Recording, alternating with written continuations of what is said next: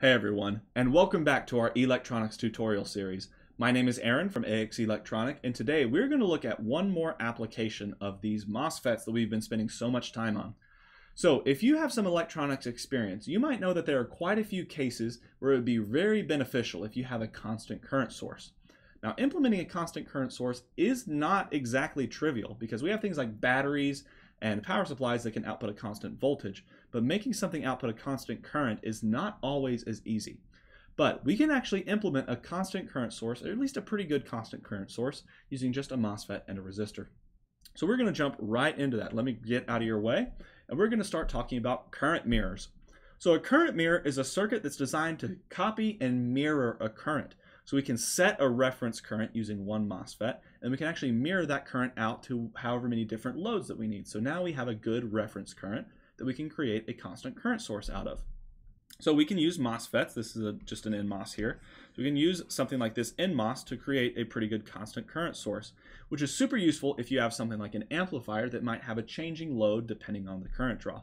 So just a little hint, if you want, you can try and take what you learned here, implement a current mirror into that common source amplifier that we took a look at yesterday, okay? So maybe you can use this instead of using resistors and stuff like that to actually set your operation point. Instead of having to use those resistors, take a whole lot of precautions. You can use these current mirrors to set things like an amplifier operation point. So let's go ahead and jump right in and take a look at a circuit. So if we assume that we initially start off where everything is at 0 volts, okay, everything is 0 volts, there's no current flowing at all. What's going to happen is that whenever we connect this supply, some current is going to start flowing through this resistor, and it's going to charge up our gate. So we're going to get maybe 10 volts on this gate. And whenever we get 10 volts on our gate, that's going to cause current to start flowing through this MOSFET, okay? So 10 volts for VGS is really, really high. So it's going to try and push as much current as possible, and it's probably going to start acting like a switch. So if it starts acting like a switch, we're going to have a very low voltage here. And notice our drain is tied directly to our gate. So if we get a very low voltage on our drain, that means we have a very low voltage on our gate, which means now no current can flow. So what ends up happening is that this MOSFET finds a stable solution to where VG here is just going to be some value, probably near the threshold, like 3 volts, that allows a constant current to flow. Now, because, this VG is tied directly to this resistor, we can actually set the value of this current, which I'll call I0, and it's going to be proportional to this resistor. Okay, so if we increase this resistance, that's going to decrease the current. And if we decrease the resistance, we're going to increase our current, okay? So using just this one resistor and a MOSFET, we can actually get this good I0, okay? And it's pretty stable.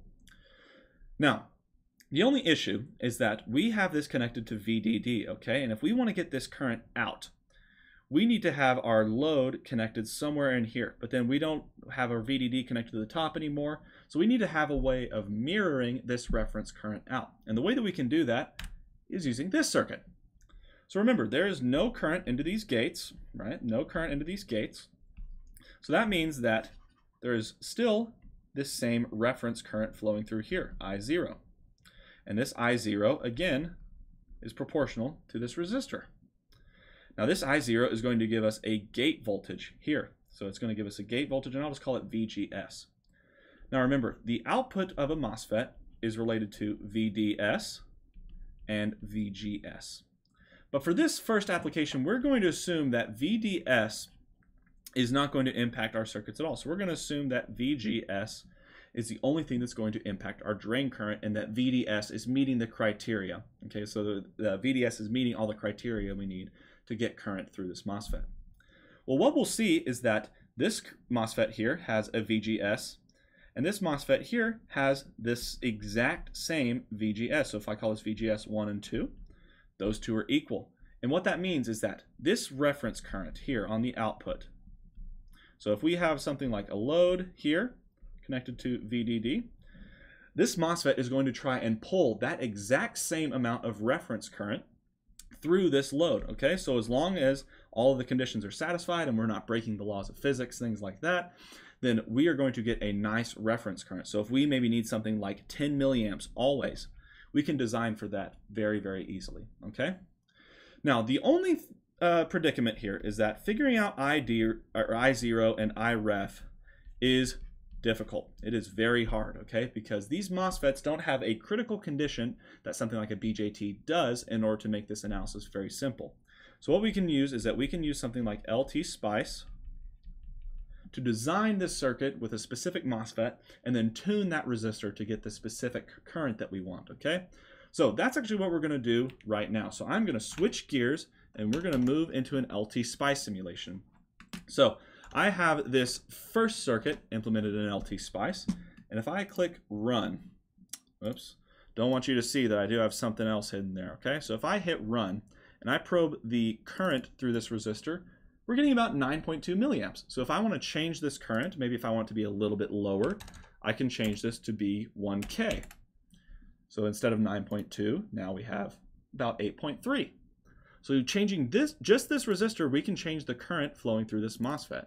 And you can see that it's going to make that gate voltage exactly what we need. So if we want to push a little bit higher current, like if we want to go to 100 ohms, then we're going to expect this gate voltage to be a little bit higher. And we can see that it definitely is. And now we are pushing about 79 milliamps, okay? So now, if we look back here, all we have to do is connect that gate to the gate of another MOSFET. So that's what we're going to do here. So let me scoot over. You can see I actually have two more MOSFETs wired up here, but their gates aren't wired at all. So if I just connect the gates together and click run once more, we're still getting that same 79 milliamps here. And now, with no resistor, nothing like that, only connected directly to a supply, this MOSFET is pulling, oops, it looks like we're doing a DC sweep. Okay, so I forgot we're doing a DC sweep. So this MOSFET is pulling a pretty constant current, okay? So here we're pulling 79 milliamps. And how, going from 1 to 20 volts, we're pulling 78.4 to 87.2. So this is a pretty constant current, especially whenever you have this large change in your drain to source voltage. If you have a load in between here somewhere, then you're going to have even better performance, okay? So this was just kind of to show you that it does still matter what your drain source voltage is. So if you want to be very precise, you have to be very precise in your designs, okay? So you would want to do something like simulation or testing.